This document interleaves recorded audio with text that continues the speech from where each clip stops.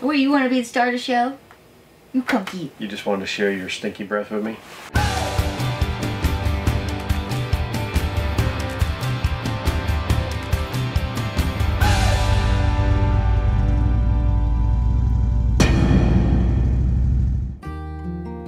So today we're talking all about our internet setup. Yep.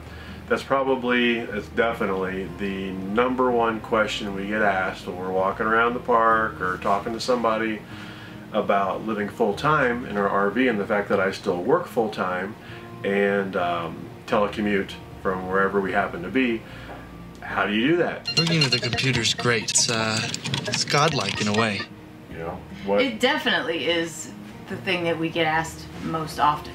Well, maybe second to, what kind of dog is that? That's true. Because everybody wants to know about Daisy.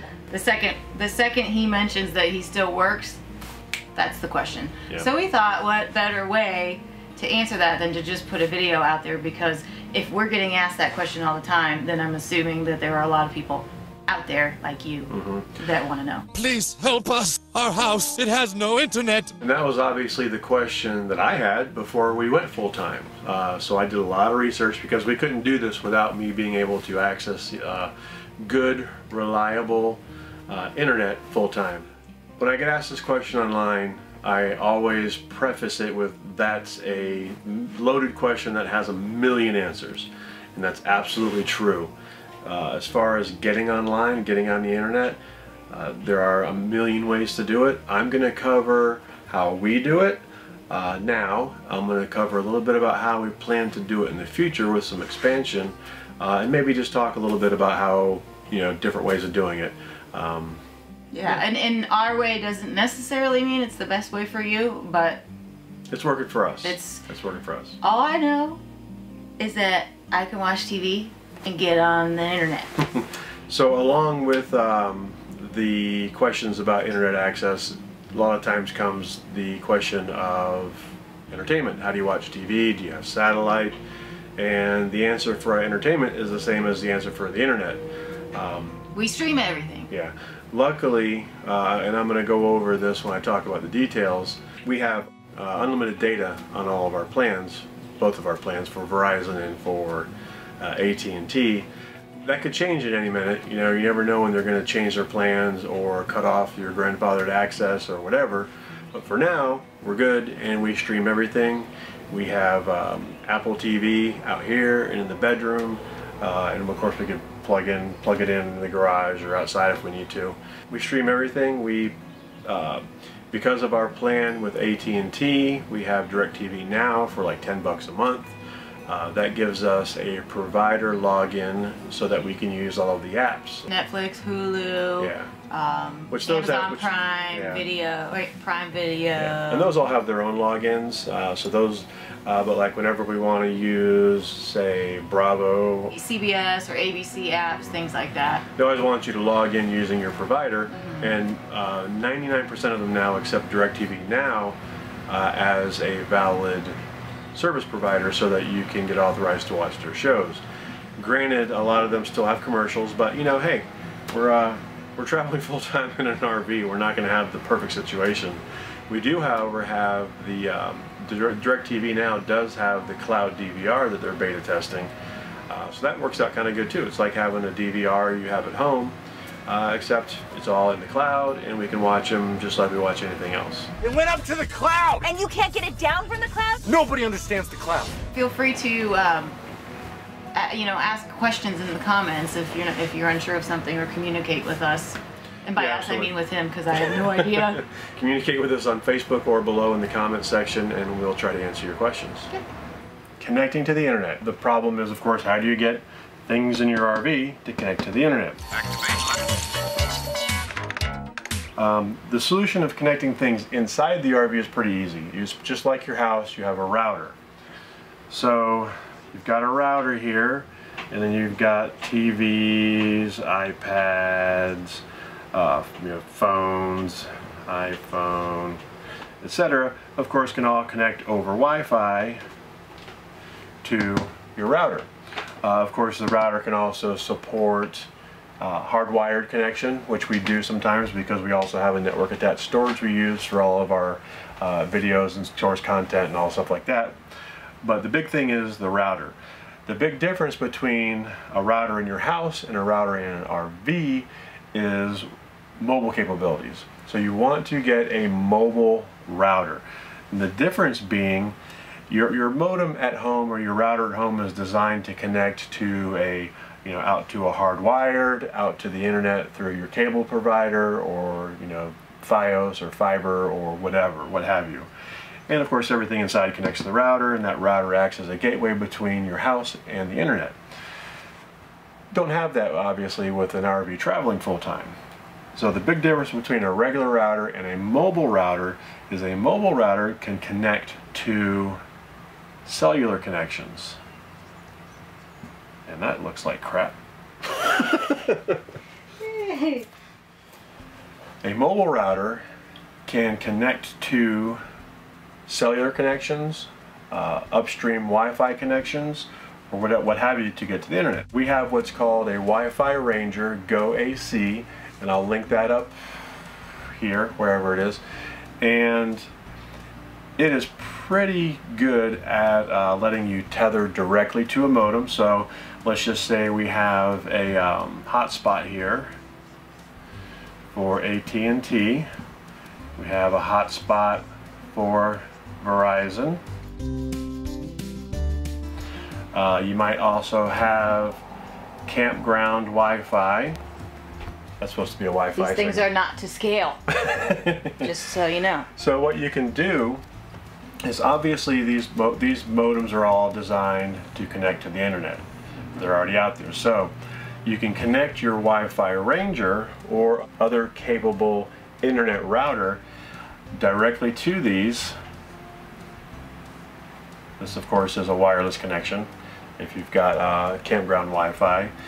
And you can swap them in and out depending on your location, depending on which signal's better, depending on what's available. The nice thing is everything inside here, your iPads, your iPhones, your Apple TVs, your computers, everything stays connected to this guy. This guy never changes.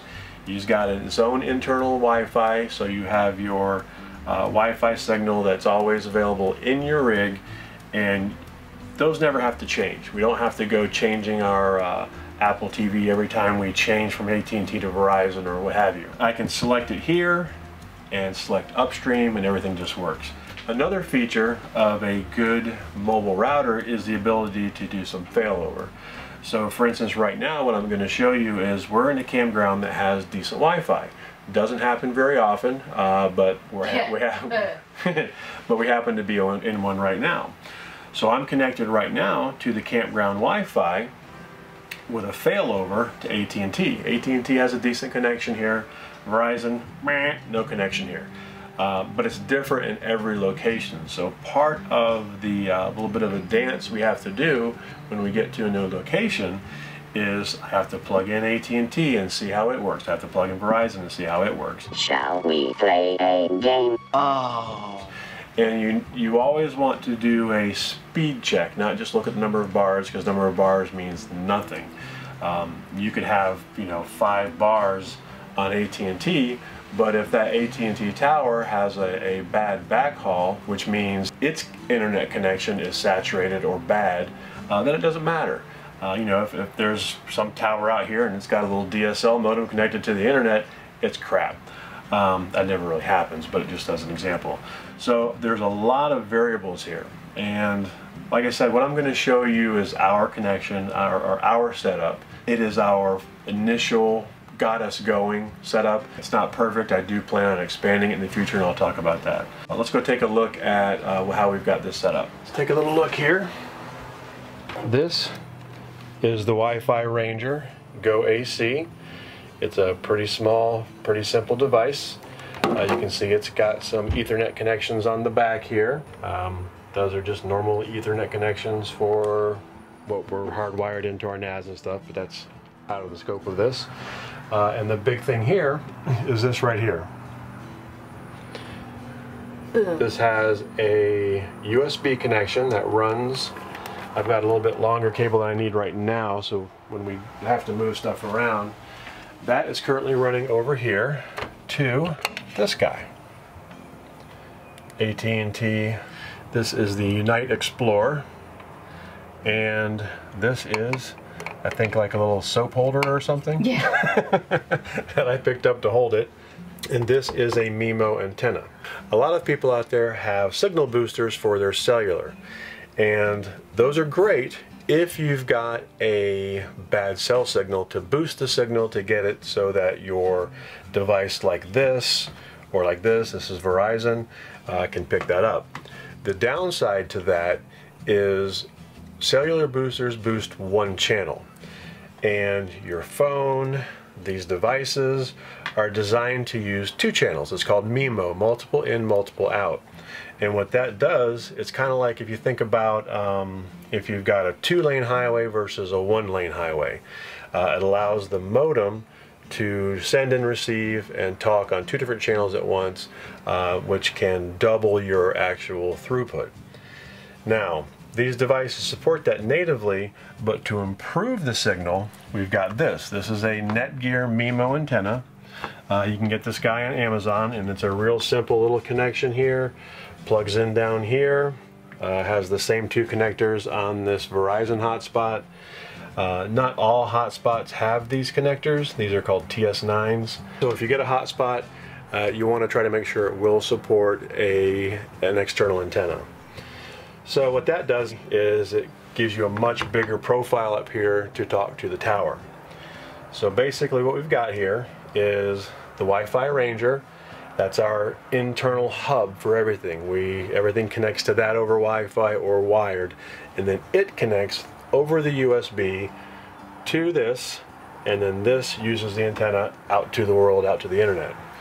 So basically every time we get to a new spot, it's a matter of connecting up the antenna to each one of these devices and then testing and seeing which one has the best throughput. Everything. And like I say, it's important to do a speed test. Don't just look at bars, because bars don't tell the whole story. So after I determine which of these is going to work, if both of them are fairly equal, I'll use whichever one I've used the least data on for that period, just so I kind of, don't overuse one versus the other. So I wanted to go over a little bit of this interface with you, just to kind of give you an idea of how it's set up. I also want to stop to kind of talk about, this setup is probably a little bit more for tech-savvy people. If you aren't into figuring out how to connect one Wi-Fi to another Wi-Fi, or your mobile router to hardwired tethered to a Wi-Fi, or figuring out how to connect A to B to C, your best bet might be just to pick up a hotspot like this. Honestly, the most difficult part of getting an internet set up that you can travel with and be connected full time is the data plan. Unfortunately, that's changing constantly, and there's just not a whole lot you can do about that other than trying to jump on what's available and out there. I am on an old grandfathered unlimited data plan. It goes back to kind of before data was a real issue, and so they still had unlimited data because nobody used it. My AT&T plan, on the other hand, I did get from AT&T, but they don't offer that plan anymore. Hold on. Are you trying to tell me that the stuff you just talked about, they can't get anymore? Well, the answer to that is complicated. Yes and no. You can't get the same plans we have right now because they just don't exist anymore. Plans are constantly changing, but you can still get unlimited data plans. They're not quite as flexible as they were, but everything is a pendulum. It's always swinging back and forth. One of the two big players will start offering really unlimited data plans, and then the other one will go, oh crap, we've got to do that too. Right now, it's June 24th, 2018. That's weird, 2018. And these are the current plans. And I know from insider talk that I get through Mobile Internet Aficionados, which I highly recommend, that even AT&T's plans are in the works of changing, and so are Verizon's. So currently, they both offer unlimited data plans. Those unlimited data plans refer to data plans on your phone. Now, you can take a phone and set it up as a hotspot and tether it directly to the Wi-Fi Ranger or over Wi-Fi to the Wi-Fi Ranger. Both carriers pretty much offer that. The trick comes when you actually turn your phone into a hotspot and tether it like I just talked about. Some of the plans do allow that, some of them don't. So when you're picking out a plan, be sure you ask specifically about hotspot use on your phone. Now the other side of the coin is hotspot use on a dedicated mobile device like a jetpack. That you have to ask them about also. Some of the plans do allow it and some of them do not. All the plans do cap you at certain data usage, and then at that point either throttle you through network management or just straight up throttle you to like 600 kbps. So from a work standpoint, that's still usable. I could still, on a throttled plan or a plan with limited data, like the 22 gigs I think on AT&T, and it might be 15 on Verizon, I could still work with that. We would probably have to change up how we do entertainment because we use a lot of data streaming. But again, next month it could be completely different. They may have unlimited plans. A lot of times you have these smaller companies like T-Mobile or Sprint. They sometimes offer really good data plans too to compete with the big players like AT&T and Verizon. So you just have to play the game. So look, staying on top of this is difficult. Luckily, coming up in the video, I'm going to talk about some resources that you can use that I used when setting this up, and I still use every day just about, keeping on top of this stuff. So not to fear, data is here. And if at some point they shut us off on one and or the other, then we'll probably get a satellite and look at other data methods and try to scale back our usage of our streaming and things of that across our cellular connections. So I want to go into a little bit here and just show you a little bit of the Wi-Fi Ranger interface. Now again, this is just for us. There are lots, when I say lots, there's a handful of mobile routers out there. This is a real popular one because it does have a lot of built-in support for putting a Wi-Fi extender antenna on your roof. We don't have that because I use it just like it is. I plan on some point putting an antenna on the roof, but that'll be a whole other story. So if we look in here in the control panel interface for this, you can see that right now in this main page here, I am online using Wi-Fi at 2 gigahertz, and I also have a cellular connection tethered here to my AirCard 815S, the hotspot that I've got on the window up there, and it's in hot standby. So I can configure this a couple of different ways. First of all, in my main interface here, I can see all of the available Wi-Fi connections. So right now we're staying at Great Outdoors RV Resort in Franklin, North Carolina, in the Smoky Mountains, and I can see they have a couple of different repeaters that I can see from our location on different channels, but it also gives me the signal strength. So I have a couple of choices there. I picked one, speed tested it, and I just connected to it. And what I've got here in the setup screen is you can set up your different types of connections and set them in priority, and you can say whether you want them to be a failover connection. You can say whether you want them to be, which is a hot standby. I can also load balance them and try to use both of them, or I can say dynamically allocate them and switch over to one if the bandwidth on one goes below a certain threshold. But it's pretty straightforward. I usually set it for hot standby. If the Wi-Fi goes away, it'll switch over to our cellular connection. I don't use Wi-Fi a whole lot. Half of the time I don't even test it because the cellular connection will be really, really strong. It just so happens that in the location we're in now, in the mountains, the cell signal isn't great. So I do have to, you know, I'm getting about the same download speed on the cellular as I am on the Wi-Fi, so why not use the Wi-Fi? Also, we've had a lot of weather lately and the cellular has been kind of cutting in and out. So anyway, that's just a quick overview. This is ultimately configurable in a number of different ways and has a lot of options, but the biggest thing is It can connect to my hotspots over USB or Wi-Fi, and it's pretty versatile. So the other thing I should mention is these are obviously hotspots by themselves. I mentioned if you're not tech savvy, you don't want to deal with all this, you might just want to pick up one of these guys and connect right to it, and then change your devices over if you have multiple. When we are picking a site that we're going to camp, obviously we full time, so we go from place to place to place.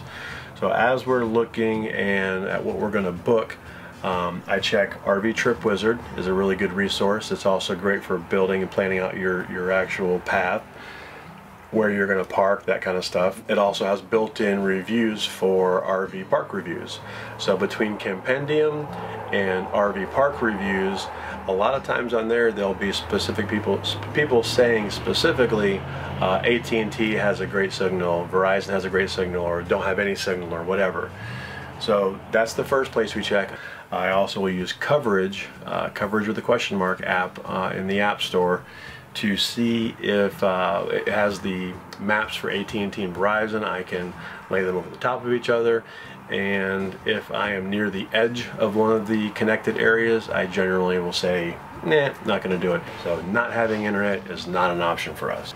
So when we're setting up camp at a new spot, it's a little bit of a dance. The first thing I do is I test that antenna with both devices in that window. If I get a good signal on one of them, I just go with it. If I don't, I try both devices in various locations in the rig, pointing different directions, because that is a directional antenna. And if I get a really good signal in one of the other windows, then I will leave it there and I will connect to these over Wi-Fi instead of over USB. It's not an ideal situation, but it allows me to keep my setup here, keep my router here, keep it close to the NAS because I'm hardwired to it. It lets me keep my office stuff here and then just put this wherever. So I want to give a definite plug and shout out to Mobile Internet Resource Center. Chris and Cherie have been full-timing for 100 years or something, and they have switched from full-time RVing to full-time boating, and they switch back and forth. But they put together this resource, and it is absolutely fantastic. When I was researching this before we even purchased RV, obviously I needed to make sure that this was even possible to do full-time on the road. Mobile Internet Resource Center is awesome. If there is a device that is used to connect to the internet in any mobile fashion, they've got a review on it. They have tons of information, they do tons of testing, and I do recommend you pay for their premium subscription. I'm not getting paid by them. I'm in no way affiliated with them. I used the free resources for a while, but when it was time to really get serious and do some serious research, they put a lot of time and effort into testing all of this gear and putting together just tons of information. And it's definitely worth, I can't remember how much it was maybe 40 bucks for a year or something. It wasn't a lot. And if you decide you're going to purchase a Wi-Fi Ranger, they have discounts that'll pay for your membership right out of the gate. If you're what's called a mobile internet aficionado, that's their paid premium subscription, is you get access to their Facebook group, and you also get first notification on anything that's changing. The biggest battle right now is finding a good plan. So that is basically it in a nutshell. Help! I'm in a nutshell! How did I get into this nutshell? Like I said, it's not an easy topic. It's just there's 1,000 answers to how to get on the internet. This is how we do it. It was working well for us. So that basically wraps up how we connect to the internet on the road. It's working well for us so far. If you like this video, we do videos like this. We also do motorcycle ride videos as well as location videos wherever we happen to be staying. So if you like this and you like our channel, please subscribe, please click the like button. If you want to, click the little bell down below, and that way you get notified whenever we have a new video out. Or if we happen to go live on YouTube, you'll get notified when we go live. So, hope you enjoyed it.